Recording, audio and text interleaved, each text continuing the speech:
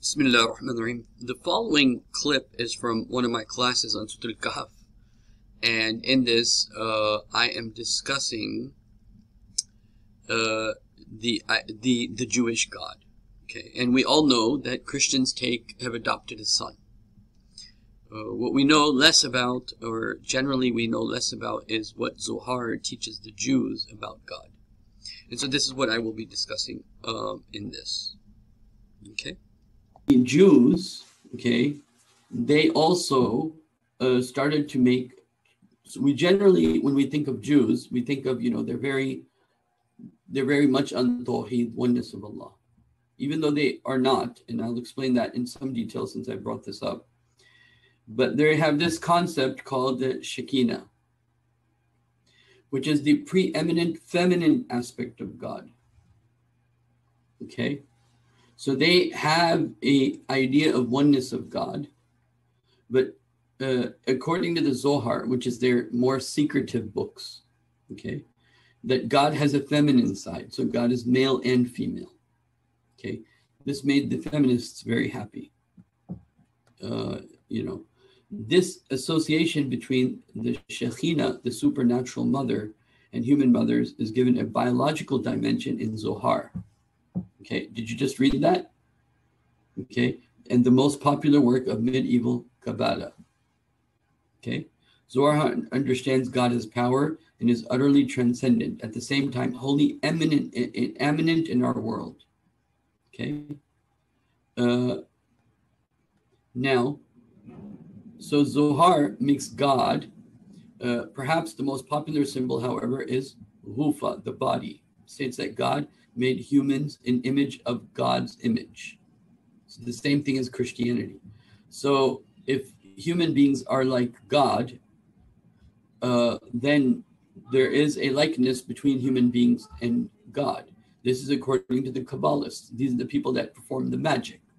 Okay, so this is a different form of Judaism compared to the previous Judaism, just as we have a different form of Santa Claus Christianity, which is you have the great divide between the Roman Catholics and the Protestants. And then from the Protestants, you have evangelical Christians who have a completely different understanding of Christianity today compared to the past. And so this is what's happening with Judaism. So now, when you keep that in mind and you read the verse of Surah Al-Kahf, قَالُوا اتَّخَذَ اللَّهُ وَلَدًا, they say Allah has adopted a walad. Walad is used for male and female. So Allah has adopted a son, or Allah has adopted a child. Okay, so this fits very much, by the way, into the Kabbalist point of view. Okay, that they themselves agree that God can, God is like us and we can be like God. So Kabbalists understood this verse literally. If human beings are in the form of anthropos, human body, and if human beings were made in the image and the likeness of God, then God must be anthropos too. I know, surprise, surprise. So the Jewish people, okay, and if you look at the sephir, what is called the sephir or the sifat of God, they literally look at the human body and say, okay, man has a brain, God has a brain, like they go like this. God has a mouth, God speaks to us. We have a mouth, he speaks to us. Okay. And so I'm sure that a lot of you might have been a little bit taken by, okay, the Zohar represents the realm of the Sepharat. Okay, and let me just tell you what this is also, so you just can understand this idea that they don't have the concept of oneness of Allah in the sense that we do. Okay, and then this is the Jewish Virtual Library, and this is talking about the 10 different ways, like the head has a crown on it, so the 10 different body parts almost, but these are the 10 different ways God can reveal himself.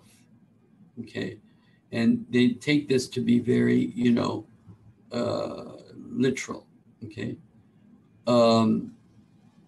And so again, this has to do with the male and the female aspect of God. Okay. And so this is going to be important as we discuss some of these issues. Okay. Now, let me just mention, since I mentioned this, I'll mention this. I didn't want to go there, but I'm going to mention only because I think it's interesting, and so you can have an understanding of who is the greatest Jewish philosopher. Anybody know? Who's known as the greatest Jewish philosopher? Okay, the greatest Jewish philosopher is a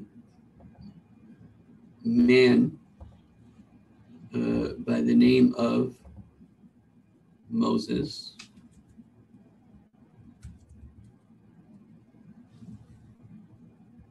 Moses Maimonides.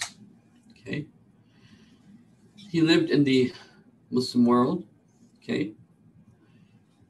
And he is known as the most important Jewish philosopher. Okay. So, he was influenced by Islam, of course, but didn't like Islam too much. That's a whole different thing. But Maimonides was the most important Jewish philosopher, even to the point today, if there is a disagreement in their fiqh, if there's a disagreement in their fiqh issues, they will refer back to Maimonides. Okay, they will refer back to Moses Maimonides if there's a fiqh difference of opinion on some issue. Okay. Now, Maimonides said, and so this is just so that you can appreciate the level of scholarship at one level and the stupidity of scholarship on the other level. Okay. So Maimonides said, okay, there was nothing but God, right? So there was nothing but God. And then God created the universe. So where did the space for the universe come from if there was only God?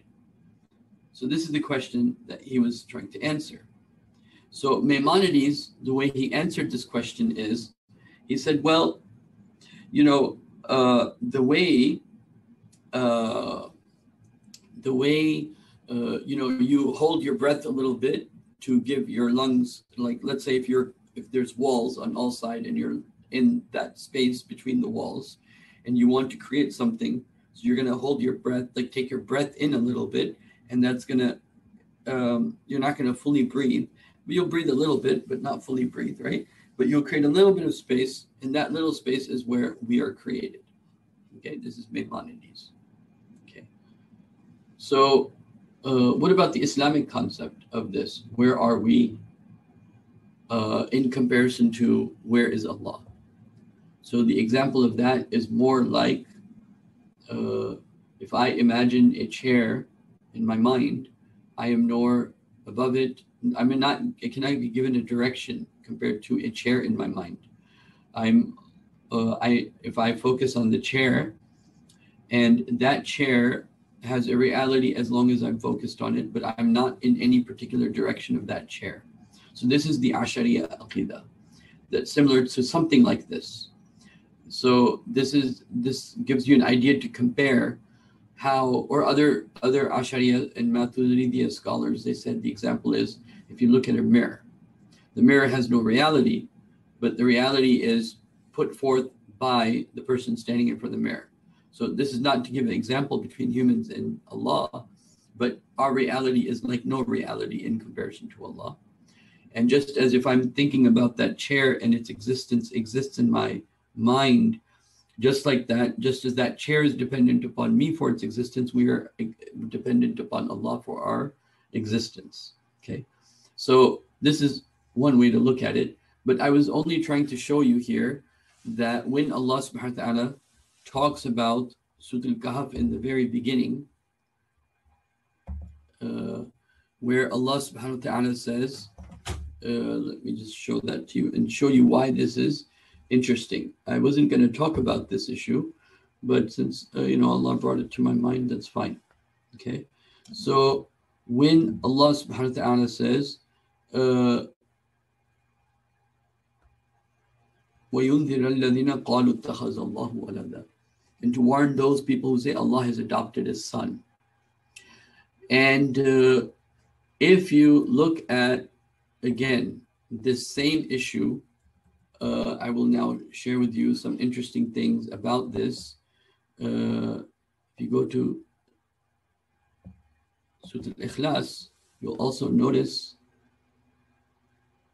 something.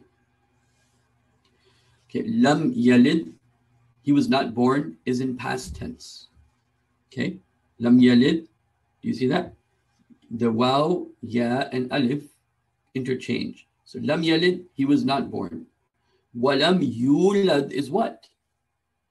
Yulad is what? Past, present, future, what is it? Can somebody tell me? What is Yulad? Yulad is which form? Is it past tense or present future? It's present future. Meaning Allah is saying here, I was not born and I will not be giving birth in the future at any time to any child ever, ever, ever.